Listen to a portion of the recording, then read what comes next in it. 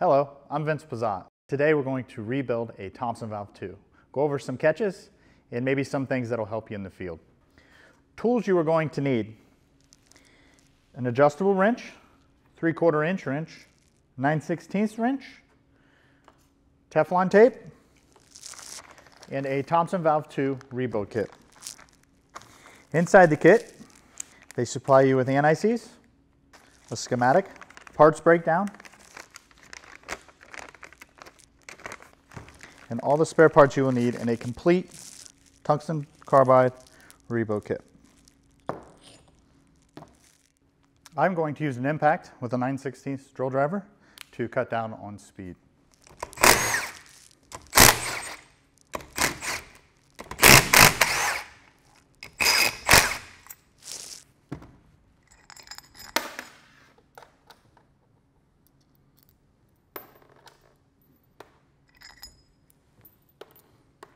Once you pull the top cap off the pumpkin, you're going to see the blue knob, the vibration disc. And what the vibration disc does is it keeps the knob stiff when you turn it, so that you don't run into issues where when you're transporting the valve or a lot of vibrations on the pot is adjusting your metering valve while you're blasting. You never want to have that. So that's the purpose of the disc. You'll see the main gasket for the top of the pumpkin and the top cap, your blue spring, and inside you will see the top of the piston cap. Then we're going to move on to the bottom of the valve and pull off the base.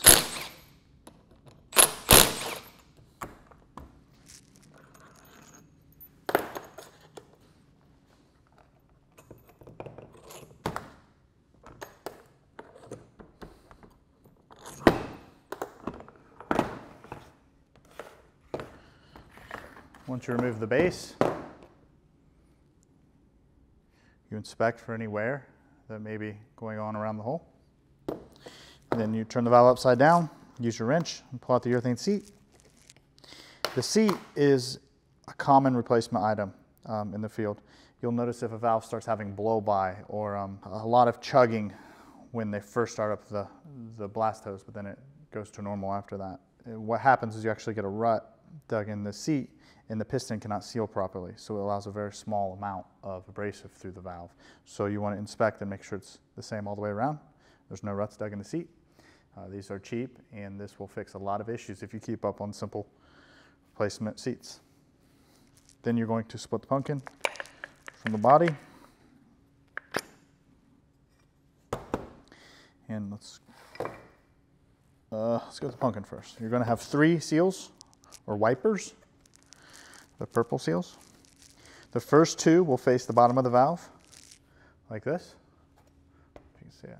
And the bottom one will face towards the pumpkin.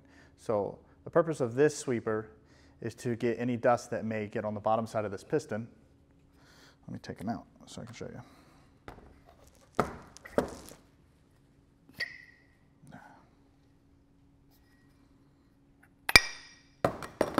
So the first wiper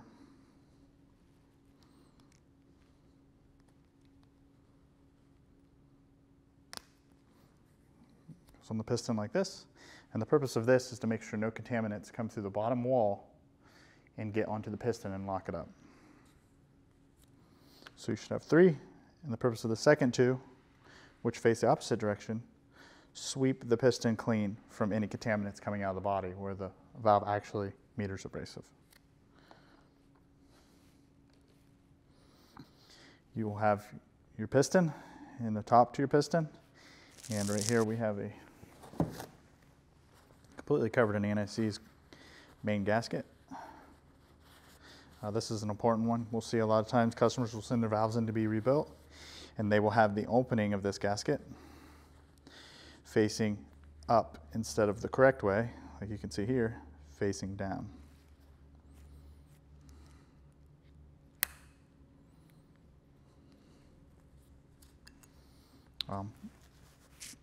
If you need to replace the main top part to the piston, which is not very common, but you do have to replace the piston, you're going to want to take your adjustable wrench. And a 7/8" wrench.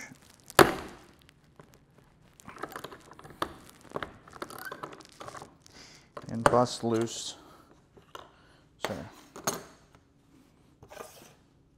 main nut from the piston. Replace your piston as needed and put the new piston around the top plate, and we will go ahead and do that.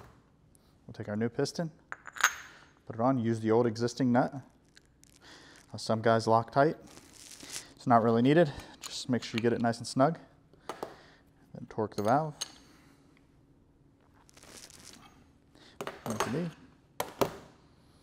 We will take the old black big O-ring, inspect and set to the side. It may be able to be used in a different valve or may not need replaced quite yet. We would suggest replacing all the seals when going through the valves, but sometimes you are able to get by. We will take the new gasket, the supplied anti-seize,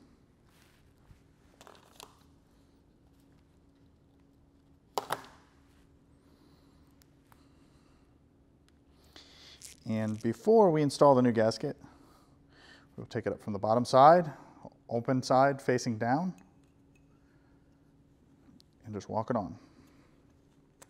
Once we get the gasket in place, then we will lubricate the gasket. That way we don't have to get our hands completely covered in the anti-seize. Anybody who's worked with the anti-seize will completely understand the concept. So I like to put just a few dabs, and then use the tube itself to walk all the way around so you get a good consistent coat. Then you are ready to put your piston back into the bowl. So you're going to want to inspect the inside of the bowl, make sure there's no debris. We're rebuilding a new valve, so I know it's in good shape. If there's a lot of leftover anti-seize or dust that's built up in here, you're going to want to clean that out as well. Brake cleaner and a rag works great, or a different kind of solvent. So you want to inspect for any crazy scoring on the inside that would hurt a gasket. If not, then you're good to go. Simply push it back into place. We can set that aside. Actually, let's go ahead and rebuild that and follow through with it. So, blue spring, you want to inspect the spring, make sure it's not rattly or in really bad shape, rusting or anything like that. Top cap. The top cap will bolt on and seal 90 degrees out. You want it to be like this. You notice you have a straight edge here, and on this edge it's got ridges. You want to make sure you match the ridges.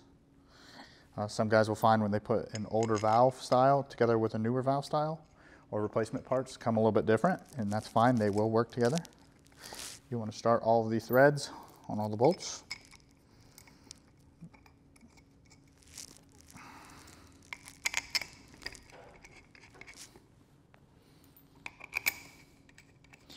I'm going to use the impact for time's sake, but not the final tightening. I'm just going to bring it down.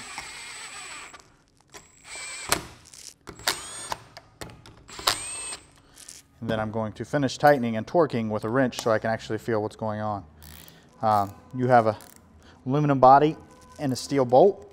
You should never use an impact. It will strip the threads right out of the body. So once you get those all down, we know the top side's good. We'll set that up here out of the way. Our wrench is out of the way. And we will move to the lower body. Let's finish disassembling this. What you're going to see here is the sleeve and the infamous little black gasket, or O-ring. This O-ring is the one spot somebody who's not really familiar with the valve will typically have an issue. So let's go ahead and strip it.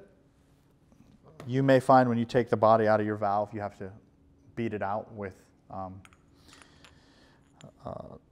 socket and a hammer or something else that fits the orifice size. You can always use your old piston as a socket, so it works pretty well, but it is tungsten carbide, so it is brittle, so be careful when you're hitting it. We're going to take the new replacement gasket, put it on the sleeve, and put it right back into the body. You'll notice that there's a set pin inside the body right here.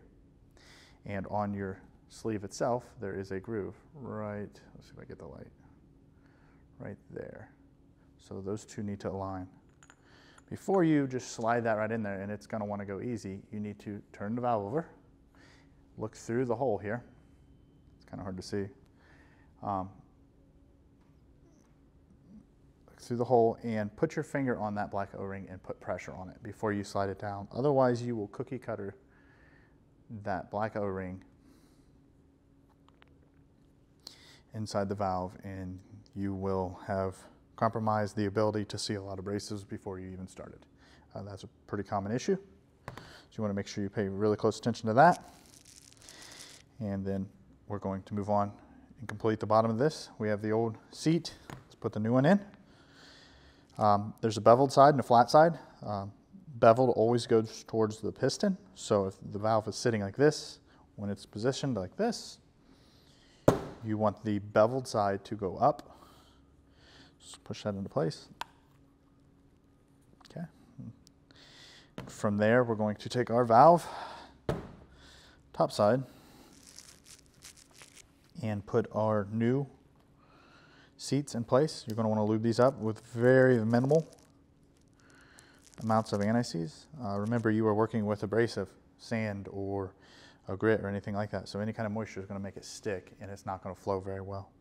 So first one goes towards the pumpkin. And walk it on, push it down.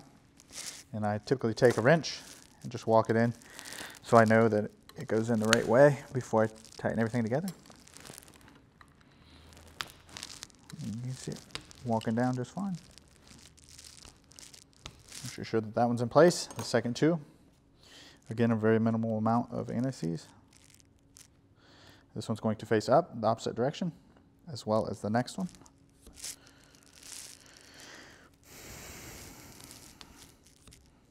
Then we are ready to put on the body. So from here, we are going to, again, inspect the body for any wear that we may have missed before, and then position like so onto the pumpkin. And it's going to stop on those seats. When it stops on those seats, I typically just do it all the same way, and I just give it a good hit with your hand, and it puts it right into place, or a mallet would work. Then you're going to be ready for your base. You're going to, again, start all four of the bolts by hand, so you do not cross-thread them.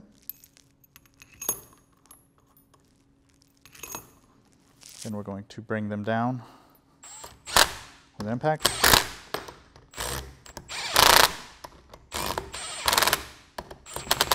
But we're not going to crush it with the impact. We're going to use a wrench again, because we will blow the gaskets right out, and you'll see the gaps here closing in the body, the base, and the top pumpkin when tightening everything down. You always want to tighten like lug nuts on a wheel, go across from each other. Don't just go in a line. And as you tighten some up, other bolts will come loose. So you want to make sure you go back over all the bolts again. And you are done for the most part. A couple of things we didn't talk about. At the base of the red or blue cap, you have the option to unscrew this whole assembly on the old valves. The new valves do not have this.